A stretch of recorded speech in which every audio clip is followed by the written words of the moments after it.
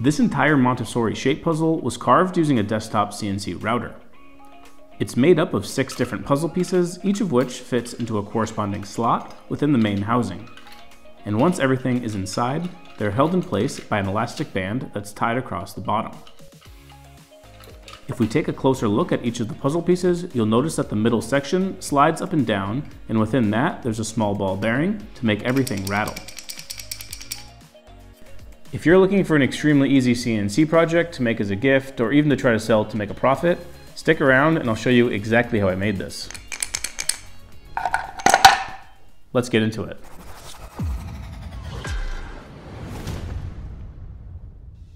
What's going on, guys? Welcome back to Aquavita Woodworks, and if you haven't been here before, my name's Justin and this is my garage woodshop where I like to build things using my desktop CNC machine. I use a Shapeoko Pro XXL CNC, but any standard CNC machine can be used to make the projects that I build on this channel. The only limiting requirement is that it needs to be large enough to fit the biggest component within that specific project. And in today's case, that's going to be a component that is 18.25 inches on the x-axis and 10 inches on the y-axis. So if your machine is big enough to fit that size component, then you're good to go. Now, in order to carve anything out on a CNC machine, you need to have files that you can import into whatever CAD program you like to use, so you can then start assigning toolpaths. All the files for today's project are available in the link down below, right below that like button. And if you do decide to purchase them, you won't just be getting SVG files. I really pride myself on the files that I sell for all of my projects, and I tried to go above and beyond in making them understandable. All the files that you'll get are not only proved to be accurate, because it's what I'm using in this video to make the project, but I also include a very detailed PDF build manual that you can use instead of really watching this video. It's going to go over everything from gathering materials to assigning toolpaths with specific bits and depths, all the way to the assembly process. You really don't need to watch this video. You could just read that booklet and you could understand everything you need to know to build this project, but you should watch this video anyway. And if you do decide to keep watching this video, please consider hitting the subscribe button, because according to this graphic that I see in my analytics, most of you aren't subscribed, and that hurts my feelings, so you should hit that button. The project that we're building today is a Montessori style wooden toy for kids. It has this main body right here with multiple shapes cut into the side panels, which are secured into place in pockets in the top and bottom covers. The pieces that fit into those shapes will look like this, made up of 3 different pieces of wood each, and has a smaller piece in the middle that can slide freely, and a small bearing in the middle that should help it rattle additionally. Keep in mind that I haven't actually built this in real life yet, so hopefully this 3D model is accurate enough to build in real life, but I guess we're about to find out. Now, when you do open that build manual, one of the first pages that you'll see is a material cut sheet. It's going to list the stock dimensions as well as the thicknesses, and I'll put it on the screen right now so you can see what we're working with. I'm going to be using mostly, or only, teak and maple because I like the contrasting colors and I had some of it on hand already. The only issue with that is that the teak I have is 1 inch thick, and I need to plane some of it down to 1/2 inch. So let's get to work cutting our material.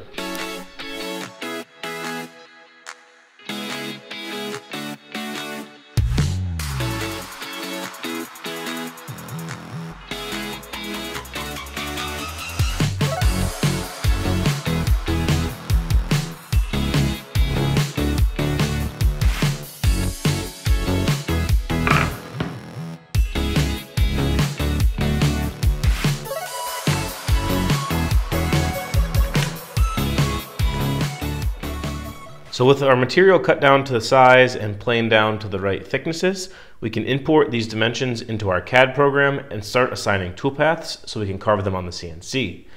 We're only going to be using 2 CNC bits for this project, the 1/8 inch downcut bit and a 1/4 inch downcut bit. Most of you probably already have these on hand, since most CNC projects will use one or both of these bits. When it comes to toolpaths, the toolpaths are extremely easy. We're only using pockets and contours, both inside and outside, to follow along either side of the vector. They're extremely simple, but instead of showing you how I assign them within my CAD program, I thought it would be easier to kind of edit the SVG files and show them in a PowerPoint style to show you which vectors to select and which toolpaths to assign and at what depth. So let's start with the top and bottom cover and get on the machine.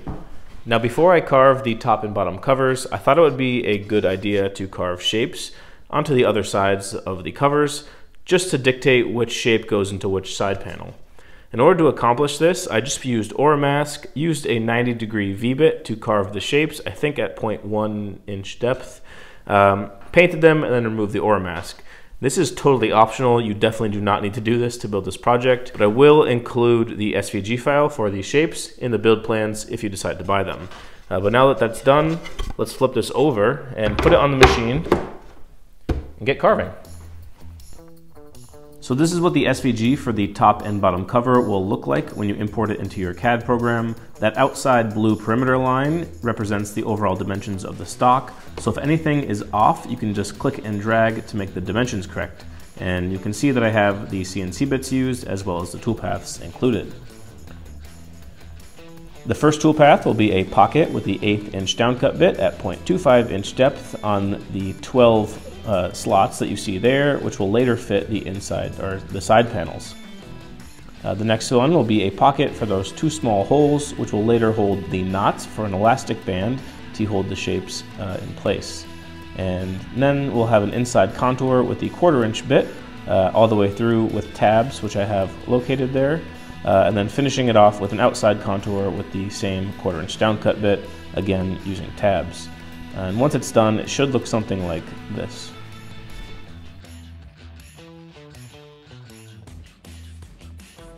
Up next, I'll be carving the shape covers, and the most important thing to note here is that I'm using double-sided tape to secure it to the CNC instead of clamps. And other than that, you can see the CNC bits and toolpaths that we're going to be using. The first of which is a pocket with a 1/4 inch downcut bit at 0.5 inch depth for all those holes that will fit dowels later on. And then we'll be finishing it up with the 1/4 inch downcut bit, carving all the way at stock bottom with an outside contour, again not using tabs because we do have double-sided tape. And once you're finished, it should look like this.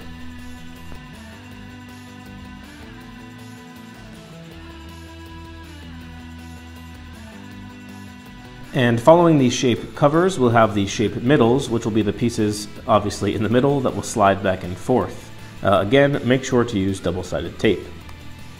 The first carve will be using the 1/8 inch downcut bit, again cutting through all those dowel holes. This time we're going to cut all the way through the stock so these can slide freely, and then we're going to move on to pocketing out the middle all the way through so the ball bearing can fit. That's going to be using an 1/8 inch downcut bit all the way at stock bottom. And the last toolpath for this component will be an outside contour with the 1/4 inch bit all the way through the stock. Again, no tabs because of the double-sided tape. Final result should look like this. I still have a bit of onion skin left on these components, so they're not fully detached yet, but I'll deal with that later because we still have to make the side panels. This component is the fastest carve, but is also a little bit different than the rest because it's actually 2 different pieces of wood carved side by side. Just make sure to secure them with double-sided tape and make sure that everything is lined up evenly. This carve only uses an 1/8 inch downcut bit and a really quick inside contour at stock bottom to cut out all the shapes of the side panels. Once it's finished, it should look something like this.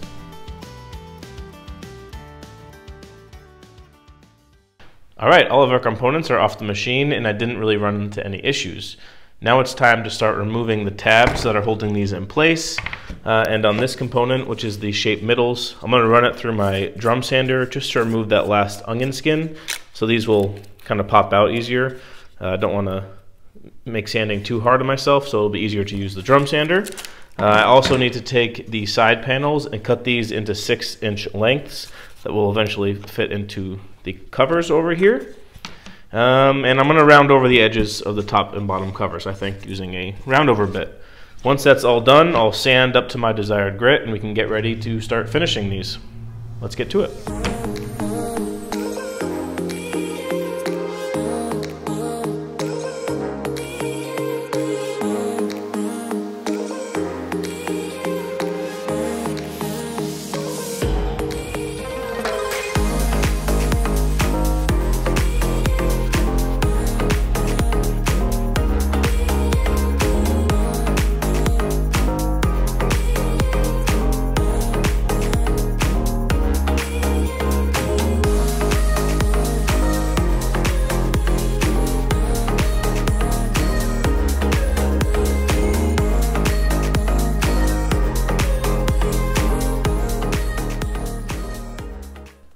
All the components are sanded and ready to be finished, but one thing we need to do before we can do that is take a drill and put a hole into this top cover here, the one with the large hole, through these small holes so that an elastic band can be secured against the two of them.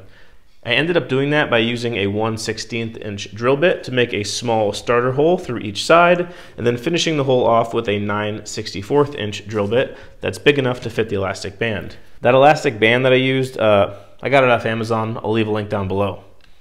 Let's go spray these with polyacrylic. This is the first time that I've used polyacrylic to finish any of my projects. I normally prefer to use spray lacquer, but because I'm giving this to my daughter, I thought that a water-based varnish would be a little bit safer.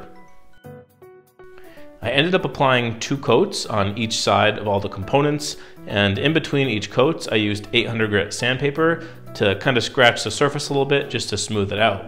And after doing that, I also used a tack cloth to wipe off any dust that may be remaining. Now that everything's dry, I'm ready to start assembling all the components, starting with the elastic band across the bottom cover, and then I'm going to use some dowels to assemble all of these small rattles. And just make sure to put a small ball bearing in the middle when you're assembling them. Let's get to it.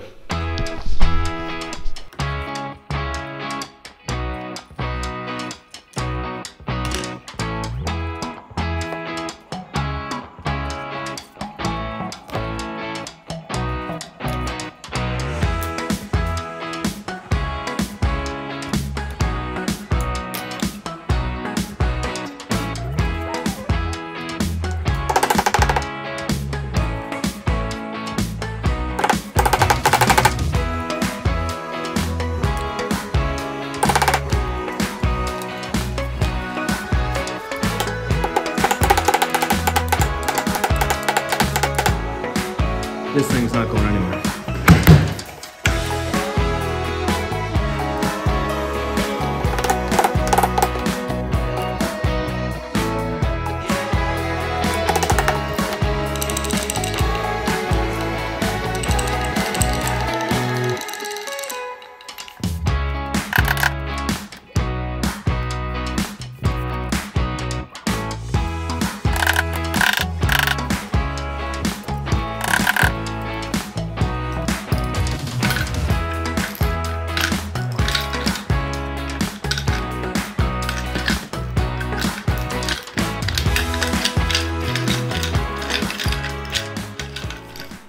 All right, so everything is assembled and we're finished with this project.